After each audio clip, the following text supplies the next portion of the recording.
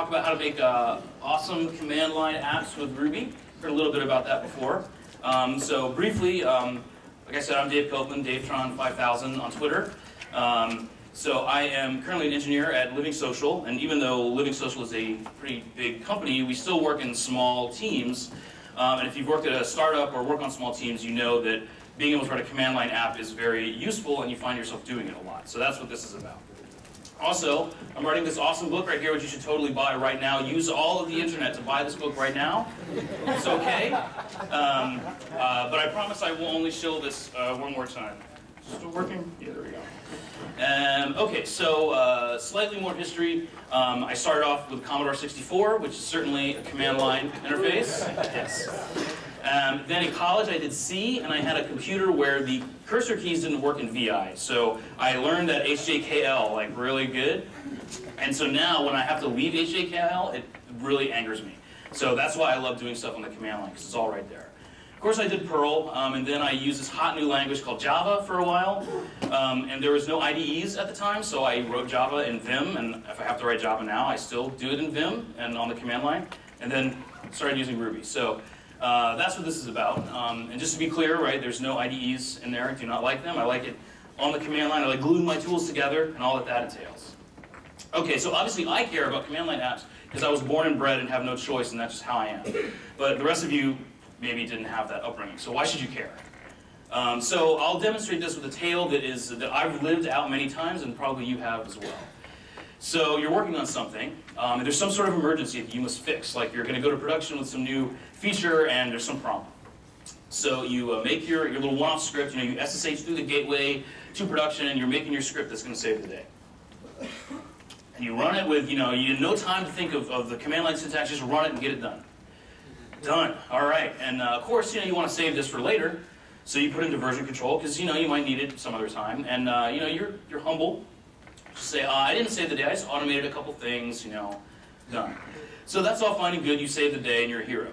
Now it is 6 months later, and some ops guy comes up and he's like, "Hey man, you remember that script you wrote that one time?" And of course, you kind of maybe remember because it's been a while.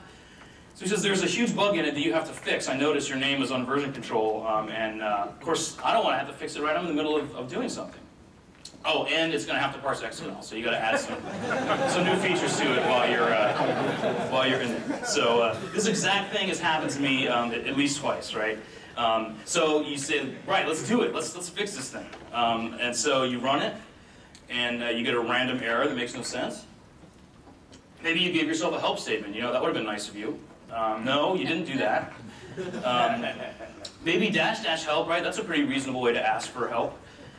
Okay, that probably didn't do what you wanted it to do. But maybe you were in some alternate universe where you're like on Windows, right? And so you try that. No, of course, that's no help. So to hang your head in shame and edit the source and figure out what's going on. So this kind of sucks, because you're going to have to write command line apps, right? Like, there's no way to avoid it. You're going to have to write them eventually. And they have a tendency to become somebody else's job. Someone else will be running your command line app, unbeknownst to you, and since your name is on it, you're going to have to fix it, or add features to it when something is going wrong, and it might not be the time that's most convenient to you. Right? And I'm not saying, like, save the whales. I'm saying future you. Help yourself later on. Future you would have appreciated a better help statement, or a couple of if statements in that script to be a little better. Also, it's worth pointing out that knowing how to use a command line unlocks this infinite way of gluing systems together and makes you a better developer. So there is that too. And I guess that's also selfish because you can make more money being a better developer. Okay, so what I'm saying is that even your one-off scripts, you should make them awesome. Right? Because no script is one-off. They have a tendency to live forever, and you want to be kind to future you. And fortunately for us, Ruby makes it really easy to make awesome command line scripts that are just as easy and fast to write as a bash script, if not better. So what do I mean by awesome? So an awesome app acts like it's a first-class app, it plays well with others, and it is helpful. So we'll talk about what those mean. So first class. Is it working? Yes, yes. Oh, there we go, okay. So a first-class app is not, you can't make one by just installing some gem or applying some technique. It's like an attitude that you have to have, right? So your first attitude is it's not a script, it's an application. So you should treat it the same as you would treat any other application. Don't hack it together, don't treat it as a chore that you have to get through, treat it as a real application that you have to write and do like you would any other. So how do you do that, right? Like I said, it's not some gem, it's a series of decisions you make before you start. You decide it's going to have a real user interface. You decide you're going to use some good design and you're going to write a little bit of documentation and you're going to distribute it through some real distribution system. And all this stuff is really easy. You know, you're deciding to care about this application the same as you would your real application. Of course, if you decide this ahead of time, that's the best time to decide these things, and it's actually not that hard to do it. So, number 2 aspect of an app that is awesome, playing well with others. So I would say an app that plays well with others, a command line app, embodies the Unix way, which is this. Expect the output of every program to become the input to another as yet unknown program. Don't clutter the output with extraneous information.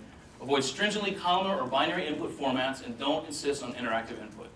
That's pretty awesome. If every command line app acted like that, our lives would be good. So this is kind of vague. What does this actually mean? Your output should be greppable. Like typical command line apps that process text, like have some thing that they're doing. And so if you keep that thing on a line by itself, you can use tools like grep and sed to manipulate each record, each logical record of what you're doing. You should make your output cuttable, which means that these records should, if they have fields, often they have fields, you want to delimit them with like a comma or a pipe or something like that, so you can use cut or awk to, again, break up and manipulate the output. And by you, I mean someone else, right? Because when someone else wants a feature, you can say, no, dude, you've got grep and cut, just do it yourself. Exit codes, right? If things go well, if your app did what it's supposed to do, exit with 0. If your app did not, then exit with non-zero. This way, your app can be used in a pipeline or in some other script, and people can tell if your app did what it was asked to do. Finally, messaging. So if you are, the output of what your app is doing, right, the thing that it does should go to the standard output, and any messages that aren't that go to the standard error, because the user can then redirect them to the right place and have more control over what's going on. So you might think this is obvious, but there's certainly some apps that don't do this. So here's an example. It is called Maven. I don't know if anyone's used Maven. It is how Java developers build their tools. This is the command line syntax to run one test. And here is the first of what will be 3 pages of output. You'll notice there's all kinds of sort of enterprise-y log levels for our build tool. And except for here, who knows why. At least 2 developers realized this was unreadable because they put this like row of dashes, and then another guy decided a row of stars, but not the same number of stars as dashes. Who knows why. If you try to read this, none of this makes any sense. Copying 9 resources. Why am I copying? I don't know. Who cares? The second page is more the same, horrible. There's an error in there if you're looking close, but don't worry. It happens on every Maven build, and it's not actually an error. I don't know why. So then the third page, we finally get to some results, and again, we've got more developers putting dashes in their unreadable output, and some sort of quasi-readable thing that says our test failed, and we exited 0, right? Great, for success. This means that, like, so Maven is very hard to put into another system. It's very hard to script and work with because it doesn't follow these basic rules. So an example of something that does play well with others, so continuing the theme of applications that I can't stand, we'll go with Subversion, which I don't like at all, but it's a great command line app. It's really well written. So here's a situation you get in with Subversion. You've got some conflicts to sort out. Now what I want to do is I want to edit the files that have conflicts, and then in Subversion, right, when you've done that, you have to tell it, hey, I fixed the conflict, so it's cool.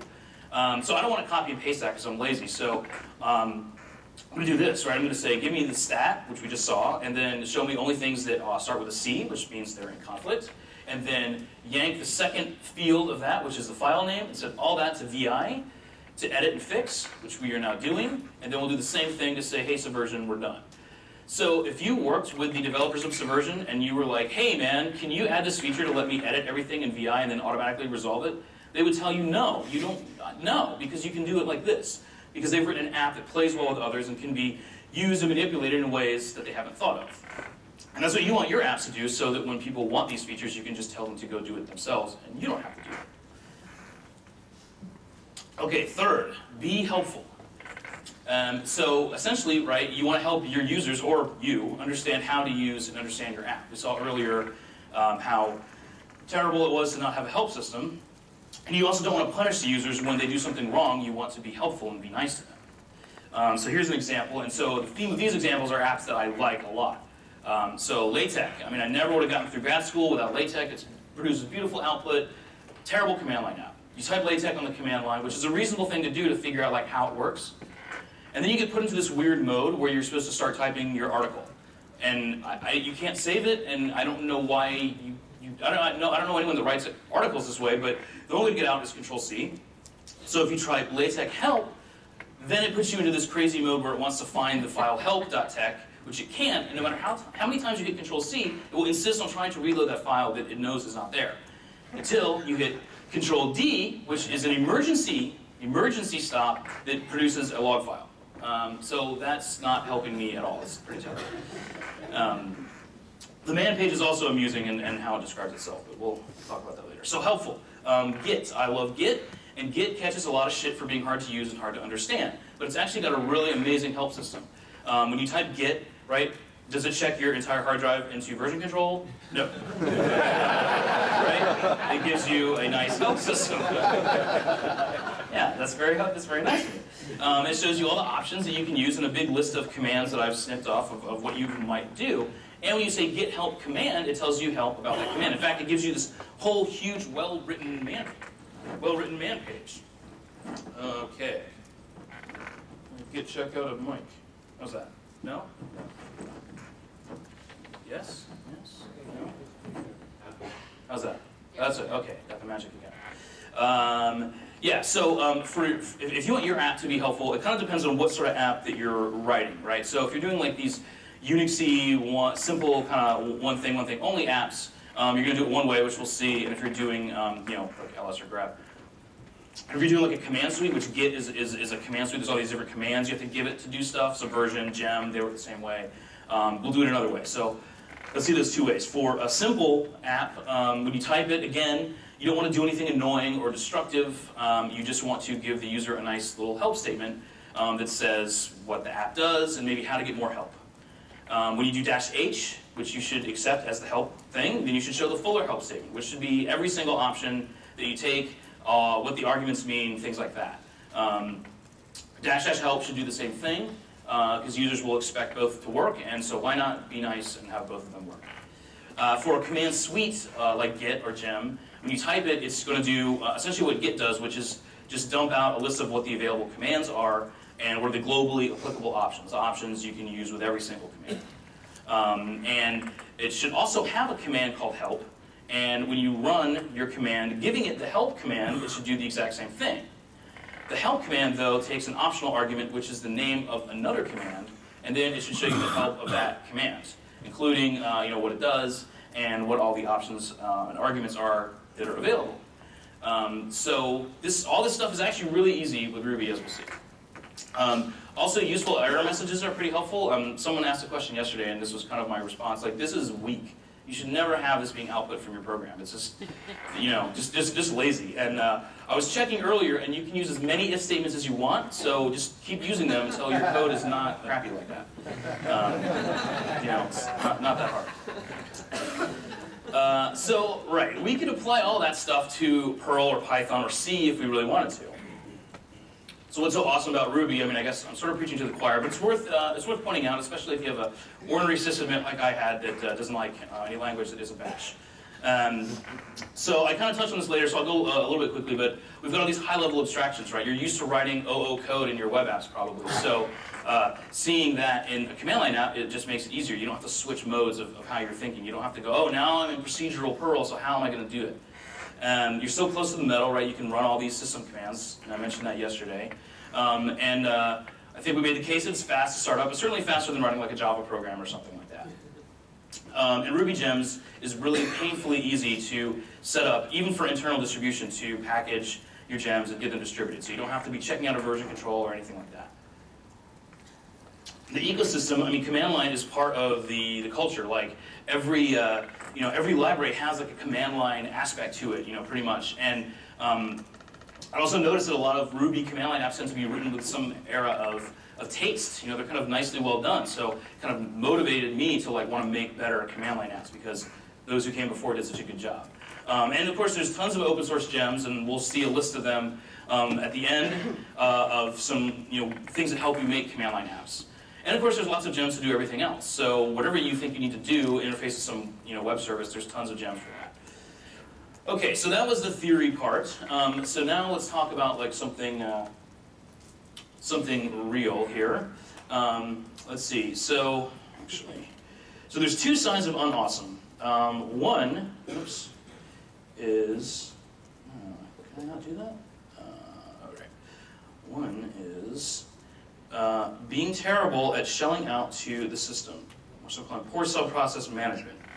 So here's a program that makes a backup of a MySQL file in a really cheesy way. So hopefully nothing will ever go wrong because I'm not checking anything. I'm not checking the error codes. Who knows what's going to happen here? It's not good. So this is how you should actually do it, right? You should check those exit codes. I mean, I spent all that time talking about it. Like, you should check them. If you call out to something else, it's going to tell you whether or not it succeeded, and you probably want to know that. You probably want to know the command that you actually ran, the exact command line syntax. I'm sure we've all come into work and our cron job failed for inexplicable reasons, and it would be nice to know what cron tried to do that it couldn't do. Similarly to output, the command outputs a bunch of stuff that might be useful. Don't throw it away. Like, put it somewhere because you're going to need to look at it. Again, future you, what would future you have appreciated having to figure out what went wrong? Ruby 1.9 has this open3 library, which is dead simple, and so here's an example of using it. You call capture3 on a command, and it gives you the standard out of the command as a string, the standard error as a string, and the status, which is a process : status, which will let you figure out the exit code and that sort of thing. So if things are good, we don't have to even say exit code equals 0, because we can just say success, and we're good to go. Otherwise, we're printing things out, and you'll notice that we're printing the standard error to our standard error, because where else would it go? And we're printing the actual command, right, that we ran to our standard error again. So the cool thing about this is if you use this inside an app that you're running in cron, and you have redirected your standard output to, say, a log file, the standard error will be captured by cron and emailed to you only if there is any. So, i.e., you get an email from cron if things went wrong, with all the information in it that you could need to figure it out. So that's cool. So you throw this in some method, and then you get a nice script that, with a couple of if statements, is pretty bulletproof, but still pretty readable in terms of like what it's doing and what commands it's calling. So basically, you don't have to do it that way. Do it however you want, but customize it somehow and throw in some gem you can use internally, and then use that instead of %x or backtick or system. And then all your calls are bulletproof. They're all logged. You have everything available that you need, and it's really the same lines of code. So that is pretty cool.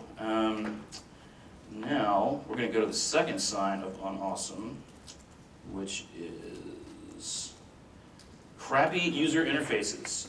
So this is much more endemic and problematic, and I don't know why, but I will say in learning about this topic, it's very hard to find all these gems. Like, try finding the main gem. I just learned about it a few months ago. It's impossible to find via Google. You have to just know that it's on GitHub somewhere and it's in Ruby, and you can kind of find it if you do that. So I kind of understand, but at the same time, hopefully this will help you out a little bit. So here's how to make a crappy user interface for a simple app, right? Just start grabbing shit off of argv. For a command suite, here's another way. Again, grab shit off of argv in a case statement. That's not good. Because if you're manipulating argv, that's not good. You're doing it wrong, and you're actually making more work for yourself. And so what's the problem with this? Other than that it's cheesy, it's hard to maintain and enhance. So that means when someone else wants a new feature to your app, that you're going to have to do it. It's hard to add complex features when you're just hacking argv, right? Harder for others to maintain as well.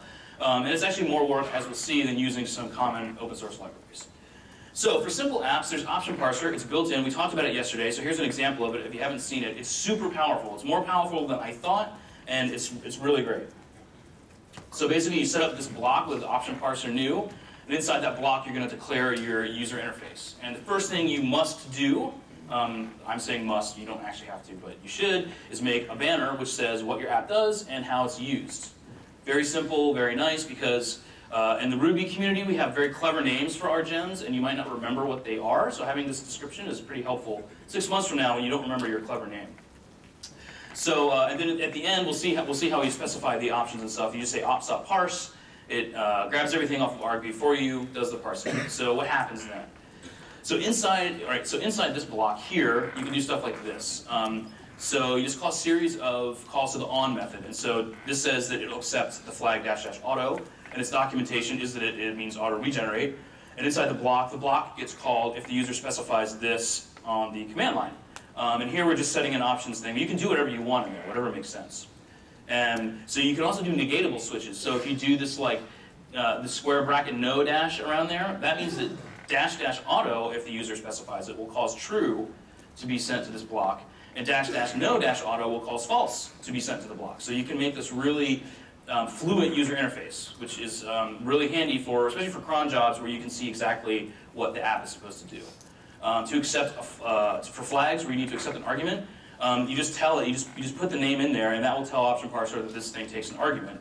And in this case, you can put any number of these things in here, and so that means -s takes an argument, -f server takes an argument, here's the documentation, and then the argument gets passed. And then here you can see an example doing some sanity checking. Again, you can do whatever you want in here, and so we can just kind of barf if we don't like the value. Now, option parser can do a lot of other sanity checking for you. So if you pass a regex in, then the argument must match that regex, or it won't cause the block to get called. So that's pretty awesome. You can be guaranteed that IP is going to match that regex. You can give it a list of allowed values. You can give it a map where the keys are the allowed values. Very cool. And for doing all of that really minimal work, you get this awesome help statement, right? Yes, right? Formatting this is a huge pain in the ass, and option parser just did it. Really nice. And -- help works, right? So you're good to go there. Now option parser is easy for others to modify. When you see an app that's been written with option parser, it's very easy to modify it, which means someone else can take care of that for you while you do other things. And it's built in with Ruby, so there's nothing to distribute. There's really no excuse not to use this. Except if you're doing a command suite. Option parser is not well suited. It's kind of a pain to get it to work for these command style interfaces, especially if you want something like kind of complex. So there's several options. We'll talk about one that I wrote called GLI, because I'm giving the talk, so I get to choose the gems. But I'll give you a list, to be fair, later of other ones. So it's basically made to make a command suite app just like the one that I was describing. So the idea is you want to have a very polished UI without doing any work, and also bootstrap things because I don't want to type either. So let's see what it looks like. Let's say we're going to make a to-do list app. So we'll install GLI, and then we're going to make a to-do list app that takes 3 commands: new, list, and complete. So we bootstrap it with the GLI init command, and we have a pretty reasonable gemified project that we can start working in. So the first thing we'll do is we'll run the app, and we can see that we get this nice help system already formatted for us. Obviously, it's boilerplate text, but all the help stuff is there. It shows us all the commands. Very easy. And then we do help and a command. We get help specific to that command. Nice. So all the command and option parsing is done. The complex help formatting is done, and you get a boilerplate project. So here's what it looks like. I think I ripped this off from the GitHub gem. It's also sort of like Rake, I guess, in that you kind of describe things and then declare them. So here we have a global option called -f that has a default value. Here we have the command list, and then inside the command block we declare the options that are specific to that command. So the list command takes a -l, but other commands don't. And then finally we have this action block here at the bottom. And the action block will be called when the user executes this command. So the action block gets the global options that were specified, the command-specific options that were specified, and any other arguments that were unparsed from the command line, and then you can do whatever you want. So when we fill this all in, we get a nice-looking app that has a nice-looking help system without a whole lot of effort. So essentially we can just focus on what we need to do. Tons of other cool features. You can check it out there. So option parser and GLI are just 2 examples of dead simple polished UIs that you get. You can spend time working on what your app does and not formatting the help text, or as the case may be, not formatting help text because you skip that part when you don't have a tool to help. Then you can easily maintain the documentation so future generations will know what your app does and how to use it. So there's a ton of other CLI gems. I'm going to go through them really quickly here, aka command line app Safari. So for parsing, we saw option parser, we saw GLI. There's Thor, which is very popular, which is a similar thing to GLI. Trollop, which is used by Cucumber, does both kind of apps, which is pretty cool. Methadone, which is something I wrote, lets you use simple apps and also has support for testing and bootstrapping.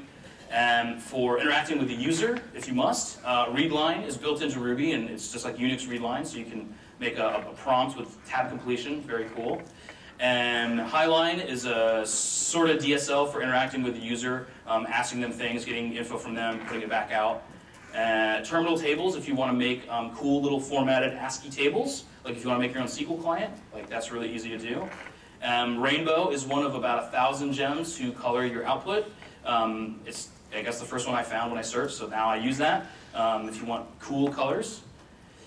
So testing and documentation. So Aruba is really awesome, right? It's you can test your command line app with Cucumber, and Aruba provides a bunch of Cucumber steps that are tailor-made for running a command line app, like checking the status codes, checking the standard error contained stuff, those sorts of things. Gem man lets you install man pages with your gem and then read them, and then the user can read them, which is super cool until you realize that nroff kind of sucks. But then there's ron, which lets you write your man page in Markdown instead of nroff. So you can write like really nice man pages and have them totally distributed with your gem. So, right, that's a list. Anyway, this will be up later if you guys want to check it out. And please tell me if there's anything I'm missing, because I always like to hear about new command line stuff. So making an awesome command line app is really easy, because Ruby makes it simple with its awesome language and awesome tools that it comes with. And some of those tools make it really fast to do what you want to do. And future you would really thank you if you use these things the next time you had to throw together a command line app. So if I'm missing something here, or if I'm wrong, which I doubt, but is possible, please let me know. As I said, the last shill for my book, it's in beta right now, which means that you can totally buy it right now and tell me that things are wrong or messed up, and I will fix them. So that's really helpful for me, because I want to make this as good as possible.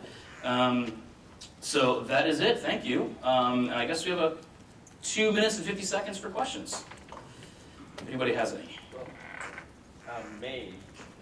Yeah, main. I forgot to put that on the slide, but main is pretty cool. Have you tried to do this on Windows? Unbeknownst to my wife, she has a full Ruby install on her laptop. And I did try this on Windows. Most of this stuff does work. Like the exit codes actually work. This is in Windows 7. The exit codes work, standard error, standard out actually works, redirecting actually works. I was pretty surprised. So the hope is that all the stuff that I talk about in the book will work on Windows, or we'll have a footnote that says, well, this doesn't quite work. So next time she's out of town, I'll test it out.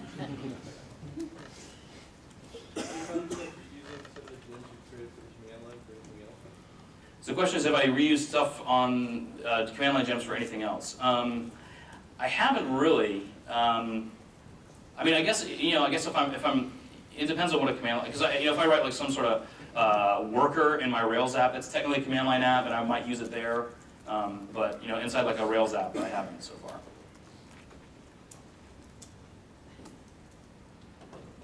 All right, cool. Well, thank you guys.